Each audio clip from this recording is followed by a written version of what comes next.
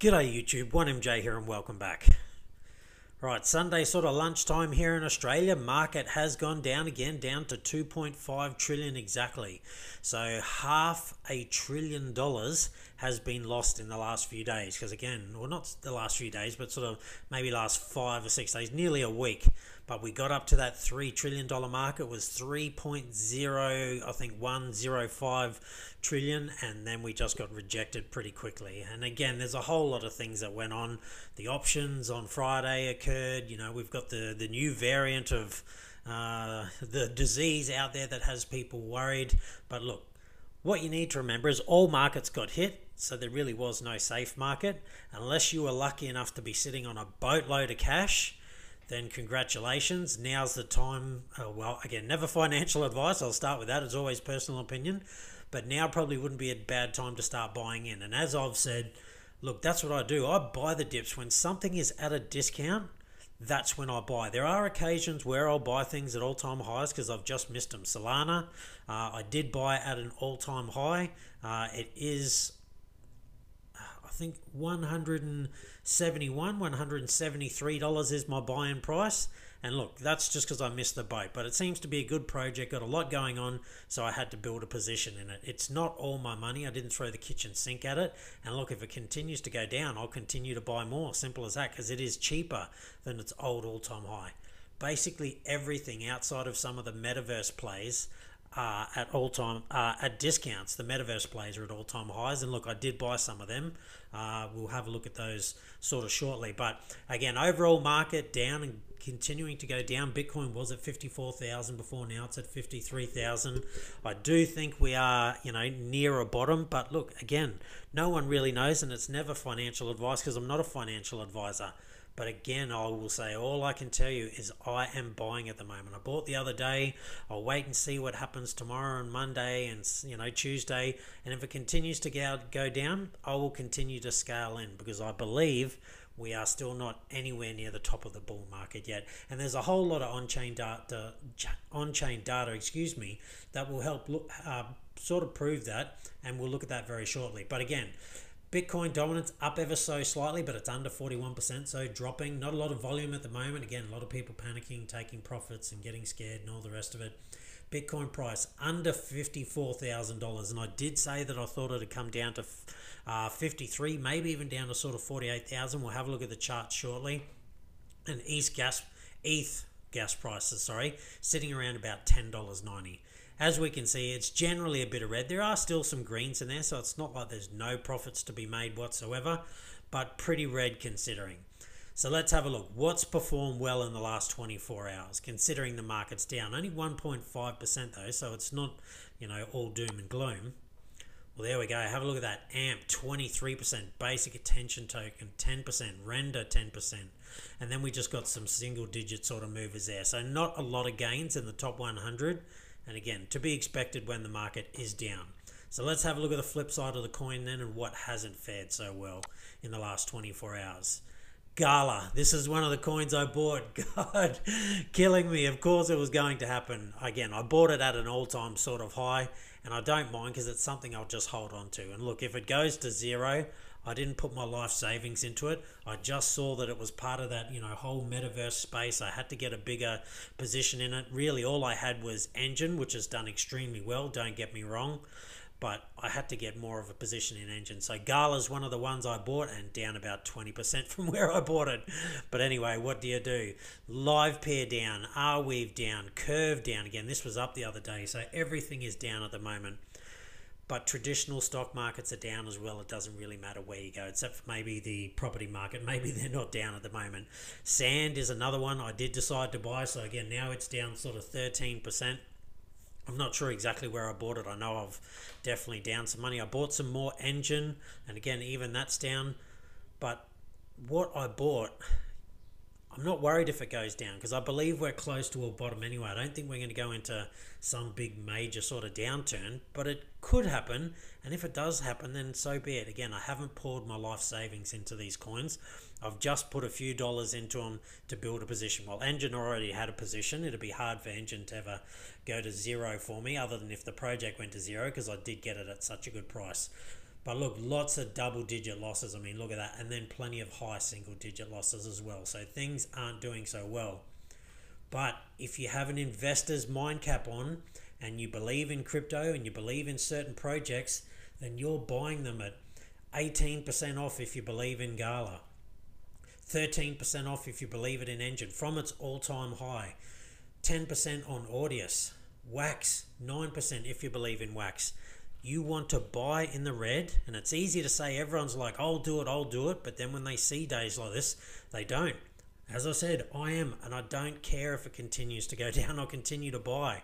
But I really will be focusing on sort of Bitcoin mostly if it continues to go down, but more so stable coins if it's continuing to drop.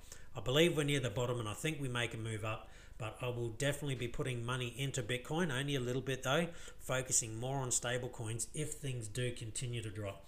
And the stable, well, not so much the stable coins, but cash sitting on the side will then be deployed when I think we have found a bottom. But again, it'll never be all of it. It'll just be probably half of it in case I'm wrong and it continues to go down. Then again, I still focus on just, chipping away at Bitcoin, little bits here and there. But if we're in a downward market, like in a bear market, I'm probably putting 70% into cash sitting on the sides. And just, the 30% I'll put into Bitcoin really, but maybe a couple of other things of bigger cap plays that I think still would be a good long-term buy, but mainly just Bitcoin, and that 70% in cash sitting on the side waiting for a bottom. Anyway, let's move on from that. All right, let's have a look at the chart.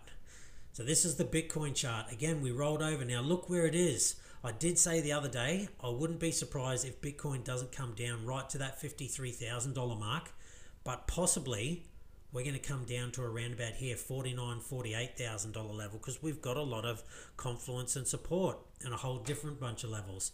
Now, I'm not saying it is going to make it down here. I think we probably are close. I think we probably come down to somewhere about here, 52, 53,000. But if that breaks, I definitely think it's going to be somewhere in and around about here, sort of 49, 50,000, maybe even as low as sort of 47-ish thousand. I think the bottom will be found somewhere here.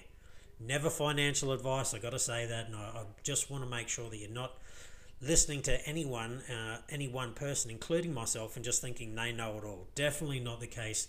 That's just an educated guess. Now, have a look at this. What I want you to notice is where we are on the RSI, though. So we're down around about sort of, where are we? 37, let's say. Now, I want to have a look at the RSI over history.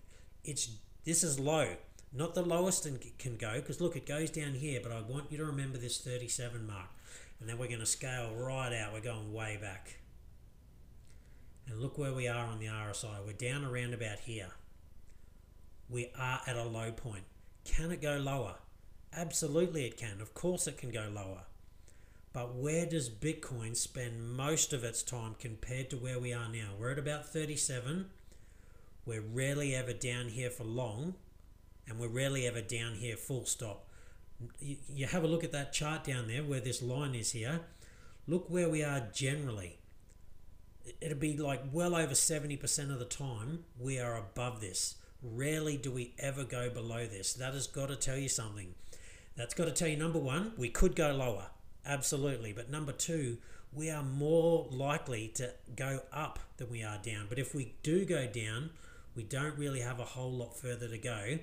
But again, it's not that we can't, but these are really extreme times. This is literally, big scary moves, and Bitcoin's just not there at the moment. So again, I'll scale in. So if we go from 37 and we get down to 31, I'm scaling in. If we get down to 25, I'm continuing to scale in, because I know this really is most likely the very bottom if we do manage to get down here. So that's what I'm looking at. The RSI is telling me that this is a good buying point. Again, 50 is the midway point. Up here, probably time to start thinking about taking profits. If you're taking profits, if it's a long-term strategy, then it doesn't really matter. Down here, buy time. Now, is it the exact perfect time? No, it could be down lower, but definitely a buy time according to, sort of statistics, that when the RSI is this low, it's generally a good time to buy. All right, now other things I want to have a look at. Pure multiple, look where we are. This has picked the top perfectly every time. Top. There was a top here. There was a top here. It's done it every single time. Where are we? We're not even close. We're at about the halfway point. Yet a lot of people get really panicked. Raoul Paul said it perfectly. If you aren't ready and can't handle 50% dip volatility, even maybe more, 80, 90% in your altcoins, you're not ready for crypto. You shouldn't be in this space if you can't handle it. It's halfway to where it definitely could go. Think about that. Bitcoin's at 50,000. Again, a lot of people saying, 100,000 is going to be the top thereabouts. Well, we're halfway there. Could we go down lower? Yeah, maybe we got to go down to 40, 30,000 even. I don't think it's going down that low. I think we probably, like I said, somewhere between sort of 47,000 to about 50,000. I would be surprised if it goes lower than that. I think we're pretty close to the bottom. But all these on-chain data things are saying that we're not at the top yet. Let's go to another one. Pi cycle indicator. Have a look at this orange line. Usually this orange line is the bottom. We rarely spend any time below it. Most of the time we are above it. We're below it here, we're below it here, below it here, but not for very long. We're below it here, again, not for very long. Most of the time, Bitcoin is above this orange line. Now let's have a look where we are.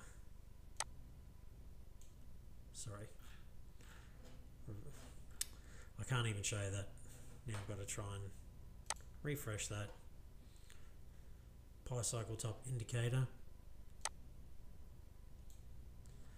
Look where we are. We are right on that orange line at the moment. So could we go under? Yes. But most of the time we are above this orange line and we are sitting right on it at the moment. Again, let's go to the golden ratio multiplier. We are down in the lower ranges of this. We are between this green line here and this orange line here. And again, we don't spend too much time under this orange line.